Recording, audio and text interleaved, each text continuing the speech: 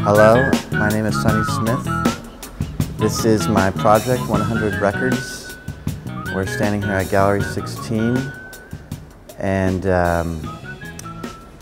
this is sort of the centerpiece of the project, a jukebox that a couple friends of mine and me made.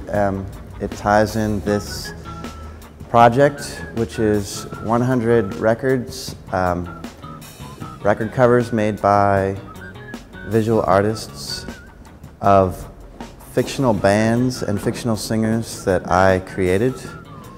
And what you can do in this show is you can go see a record cover on the wall, and you can see a number that says a letter and a number, and then you can go to the jukebox and you can play the corresponding song.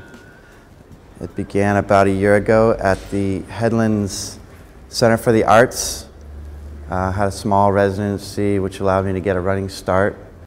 And the way it began was I was writing a novel, actually. And it had some fictional characters based on musicians that I knew. And I thought it would be kind of interesting to just sketch out some of the fake album covers of these characters, you know, and maybe write some of the songs that they might sing.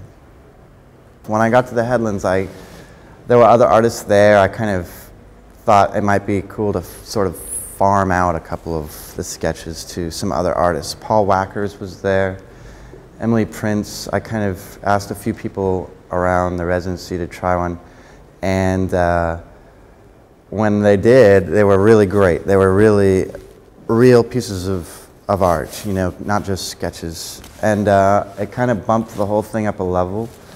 I realized that the songs I wanted to make needed to also be more than just rough sketches. They wanted to be actual songs that sounded like they were from some make-believe character. And that was kind of the beginning of realizing it was a much bigger project than I had thought. So there's probably around 90 artists. I don't know. Actually, I haven't counted, but there was a couple that I asked here and there to do too, just because I really liked their pieces.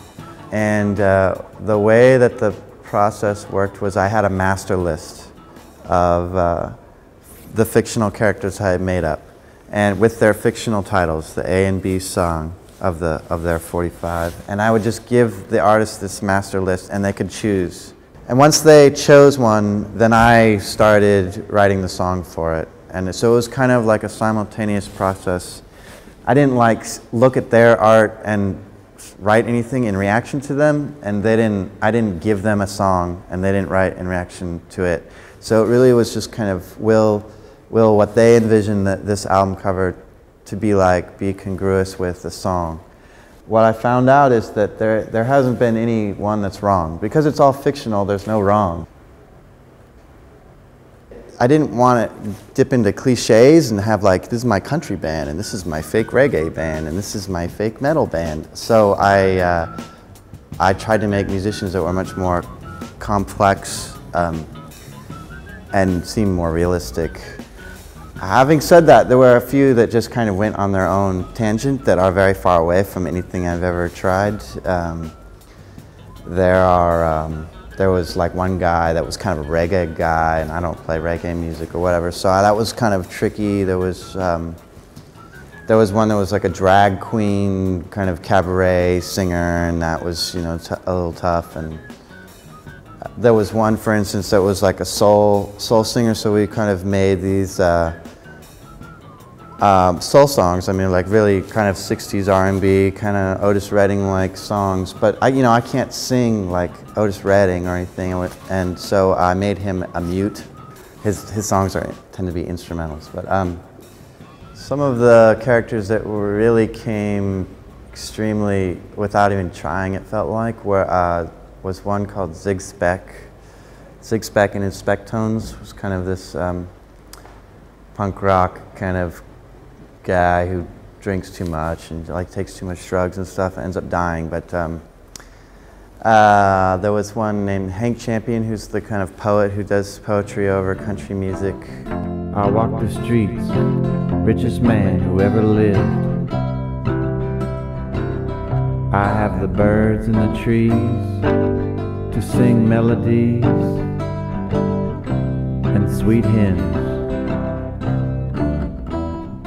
I have shoes on my feet that I found at the corner of 23rd and Treat, and there are always pastries on the steps of St. Peter's Cathedral. Adelard Grassley is this character that's kind of obsessed with drowning, and I've been obsessed with drowning the last 5 years, so he was really easy to write for. Hazel Shep is a guy who's in and out of mental wards, and it was really easy to write for him. I don't know why.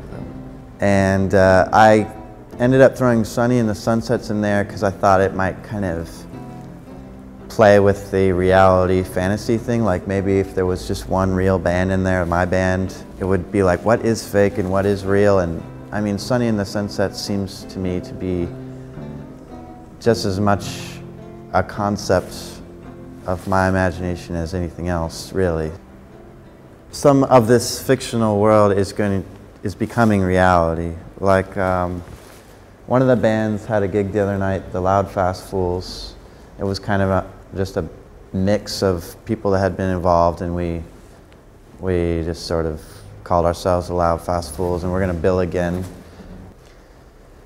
There's two women who became Earth Girl, Helen Brown, and they really they sang the other night at this club, and as Earth Girl, Helen Brown. So, and also there was one character like Zig Speck. I was gonna just, shop it.